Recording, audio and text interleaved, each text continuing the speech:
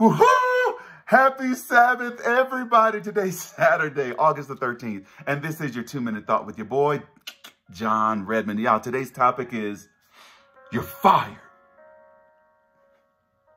Somebody's going to be encouraged today, I promise. Y'all, remember back in 2004, the show called The Apprentice, and it starred our former president, Donald Trump. And his favorite catchphrase, he's still popular for it even unto this day, was, "You're fired." And you see the contestants get their little frustrated, sad face on or mad face on, and they might have had a couple of choice words before they left, but they packed up their stuff and left the room. Y'all, that happened to me. Somebody went on and fired the old John. They said, "John, you're fired." But the problem with that is I've never been fired from a job ever in my life. 40 years. Nobody's ever fired me. But I got fired. You know, side note, even in relationships, in all the dating I did, I was never the one that was broken up with. I always broke up with them. So this was a new feeling. It was foreign to me, and I didn't know how to deal with it. So I took this new news to the Lord. I went home and I got on my knees. I was like, "God, now what do I do? What's my next move?" He said, "Follow your dream." I'm like, "Wait, music?" He's like, "Yep." I was like, but God, I don't want to be no starving artist." He said, "Who said you would?" I never said you would be. Psalms 57:2 says, "I cry out to God Most High, to God who fulfills his purpose for me." So I said, okay. So I started to go down that path, and I thank God for Thomas Dawson Jr. When I called him and told him the news, he was just like, "Hey, let's go meet." And he took me out to breakfast and had me come up with a long-term goal. And he said, "And I'm here to help you in any way I can." Well, long story short, did he ever? He spoke into my spirit. Every morning we would call each other. And one of the things he told me I'll never forget, he said, "John, do you know sometimes your greatest ability is your availability?" Sometimes we'd be too busy, too distracted to walk our journey of purpose.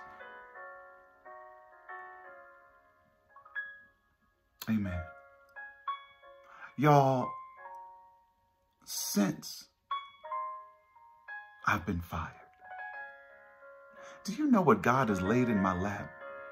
The dreams he performed in me.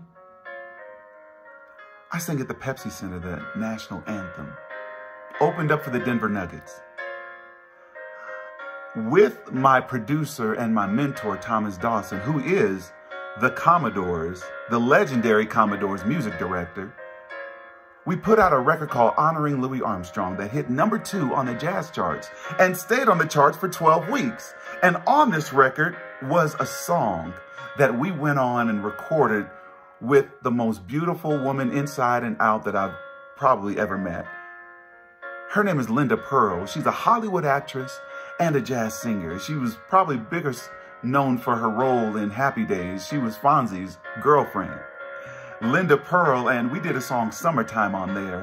And then also appeared on the record was a song we did by John Lennon called Imagine. And so we said we need to do a video on this song. And so Jay Billups and Thomas Dawson and I came up with a concept. It took about 3 months, but we finally got it together and we released that video. And it acquired over 1.4 million views. Talking about the God who fulfills his purpose for me. How about Mom and Pop Winans put out a record probably about 2 decades ago. And on this record, they had a song called Nobody Else Like Him. And Mom Winans did a tagline on there, and she said, "He's the author of my dreams." Do you know that God is the author of your dreams? There's that dream that's in you, that vision that lies within your spirit that you just can't shake. You know exactly what I'm talking about. You go to sleep dreaming about it. You wake up thinking about it. You walk throughout your day, and there's the vision. You can't shake it. God is the author of your dreams.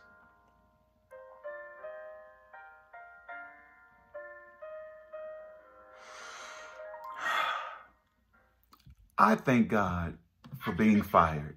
Being fired was a catalyst for God to catapult me into my dreams. Jeremiah 29:11 says, "For I know the plans that I have for you," fill in your name, John, declares the Lord, "plans to prosper you and not to harm you, plans to give you hope and a future." Let God walk out the dreams that he has for you in you.